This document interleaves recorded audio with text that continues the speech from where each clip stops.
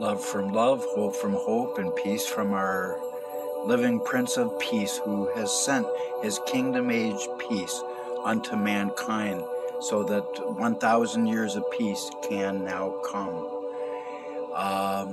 I read from Dedication of the Dove, which is a work of explaining the dedication that I've had to penning the absolute true word of love. Spiritually speaking, there is no blacker blackness than the sleeping people of God's non-existent desires to conquer their lack of knowledge about Him, which shall destroy many of them because they don't understand His love. And without understanding His love, bitterness sets in and hatefulness sets in. So let all soul winners now arise and shine under the most glorious glow of our eternal Son of love, the Son of holiness, who arises just as Isaiah 60 foretold. And he welcomes these prophesied days of the rise of His message that was foreseen by Daniel of the latter days in the lion's den in the Daniel 12. And that was foreseen days of the Lord's final harvest of Revelation 14, the everlasting gospel. These are those days. Therefore, this greatly needed word of faith is for blessed souls with eyes to see and ears to hear, that a brand new world of passionate hopes blazes away brightly within the messages of these videos. But those of blinded eyes and deaf ears, not wanting to go through fiery new ideas about the Lord's deepest devotions, wouldn't even have to bother to have anyone to open up this message to them, because in spite of God's dazzling word of peace herein that He's offering mankind, they will never be able to see that it's a big peek into the exciting future of awesome. The religiosity of men, the bad aspects of religion must die. And if they don't die, it's going to die anyways, hard. And anyone who foolishly pushes away this word of Allah's highest praises, Elohim, Jehovah Nisi, Isa, Yeshua, Jesus, whatever you want to call Him, He is love. Those who love are born of God and know God, because God is love. Everyone pushing away such words of hope are but cracked wells without any new living waters, stagnant. For such lukewarm apostates would never want to explore the imagined depths of the Lord's passion of love that even split time asunder. Understand also that it's only by God's grace alone that such carnal souls who enjoys ignorance's supposed sweetness could even be spared from the outer limits of the very worst kind of gross darkness, which is no longer just reserved for shadowy types of lukewarm souls who foolishly tricks their unenlightened minds into believing that their final destination won't be hot if their love light is off, because then they commit the unforgivable sin, and they would perish everlastingly. But not by God's judgment. He has given His decree, and His decree to all people with their love light on. He says, I forgive your iniquity, and I shall remember it no more.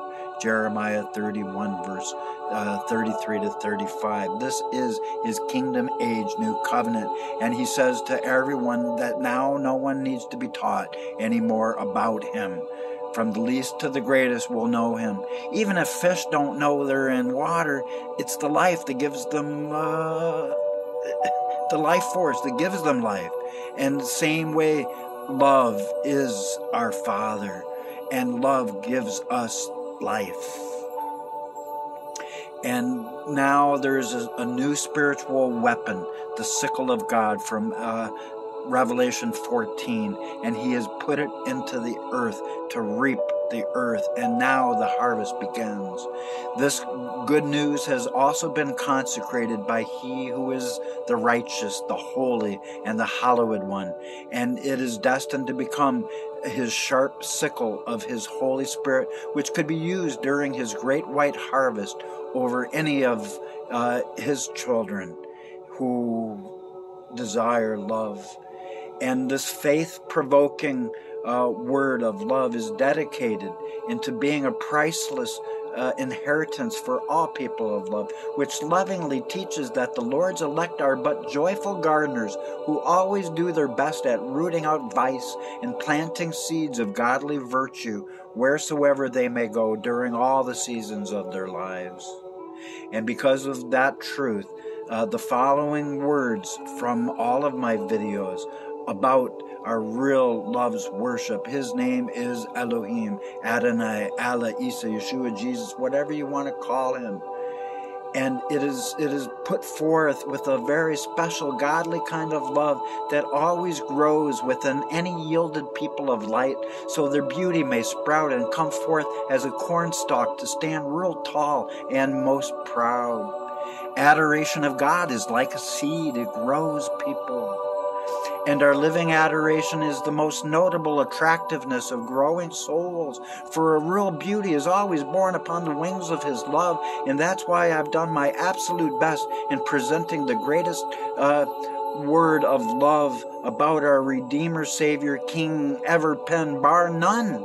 And they who behold and hear the words of my dove of love, and if they, as soon as they hear it, if those push it away, God says they're lukewarm. He wants to just barf them out of His mouth. Such are lukewarm that He would spit into some chunky barf, exactly as it's written. Thus saith the Lord. People, now is the time to come alive. Let the wise know that there are none so blind as those who refuses to believe in the clear heaven-sent truths herein. Elohim also says that the words of these videos come from His flying scroll of His most perfect will, exactly as Zechariah foretold and foresaw. For the words of these writings will fill anyone with His greatest might and divine majesty as His Spirit of love speaks to their hearts. This word of love will additionally bring anyone searching for the utmost truth divine to the holy place where their hearts shall be swiftly filled up with the utmost awe. For I am He who shall increase, saith the Lord, my people's longing for these words, in order to multiply their delight, so it will become as the abundant rain. It is time to let the rain of love rain down upon our hearts. For if we cannot love our brothers who we can see, we cannot love a God whom we cannot. Time to love people. Pass the ammunition. And the ammunition are my videos that will keep coming like a factory. And love has decreed it. And His roars louder out of Zion than anyone ever could have imagined. And He says that the word of Romans 11 has been fulfilled.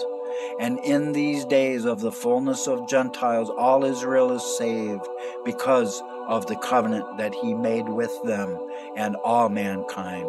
Jeremiah 32:27. Blessings until next time, beloved.